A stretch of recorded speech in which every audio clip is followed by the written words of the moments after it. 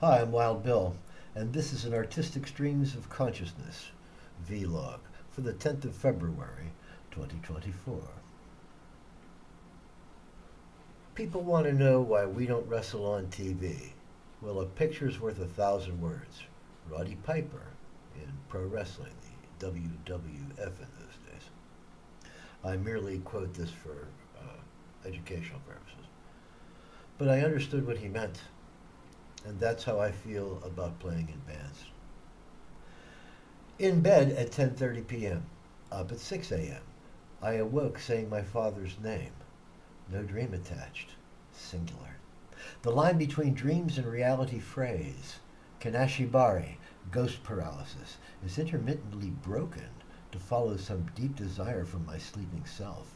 I am literally living the dream in the here and now. Transitions are less distinct than ever they were. It's not so much disturbing as it is a new dimension of being. I may be crossing a line of the sort ancient shamans saw as their road to enlightenment. Carlos Castaneda, an astute student of the human condition, would have said I was embracing the Nagual, that some of all the things we don't know, can't quantify. The subconscious, the muse, the right brain. It is there, he said, that real power lies. According to his universal shamanistic system, I am no longer an apprentice struggling to make sense of his surroundings. I have somehow become a journeyman wizard. To put it colloquially, I threw myself at the ground and missed. That's how one learns to fly. Ask Peter Pan or Arthur Dent. So I got that going for me. Bill Murray, Groundhog Day.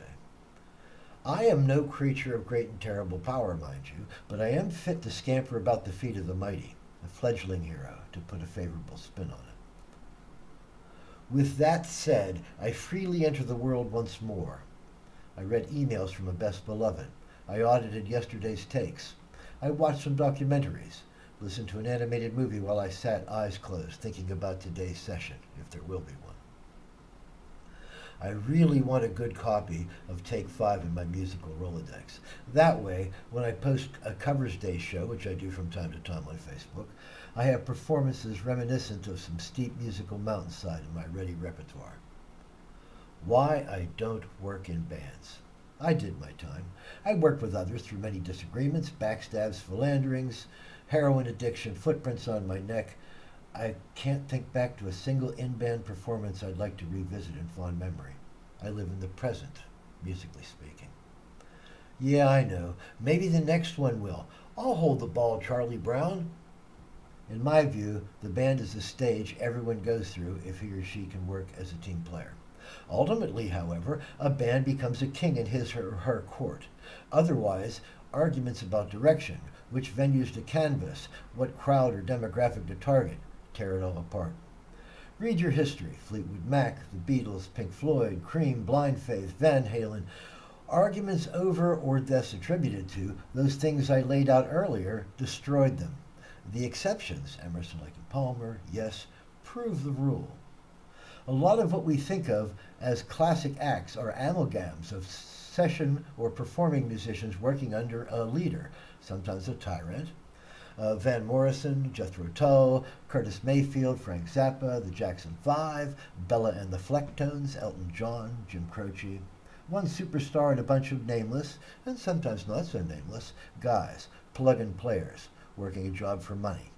Who gets the dividends? The one, not the many. Chuck Berry, for example, isn't the four guys whose names rattle off the tongue. It's Chuck Berry and 3 session musicians. Otherwise, conflicts between equals tears it all apart. Why obsess on the social crises, Bill? Why not buckle down and do a job for the team? Again. It's not all about you, you know.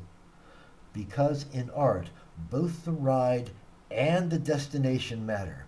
If you end up with your success being tangled up in memories you hate, you lose. I want to be able to sit on the veranda with my mates, bragging to folks who know it to be truth, hearing them brag in return and knowing it to be truth. In my view, and I am one man's opinion, making money with folks you end up hating In effect, hating all the memories of those times, cutting off decades of memories due to unpleasant associations because those you hate are part and parcel of those memories, means you've lost the game. It turns some very talented folks into mean drunks, the one person no one likes to have around, except in bad Western movies. Collaborate with friends at the Starlight on Wednesday? Sure. Prickly as I am, I will on occasion do that if I think my addition will benefit the presentation. It might not, in which case I should not contribute. But spend all my artistic time learning other folks' music, denying mine, the story of my life repeated forever? Never, never, never again. Wild Bill, 10th of February, 2024, an artistic stream of consciousness.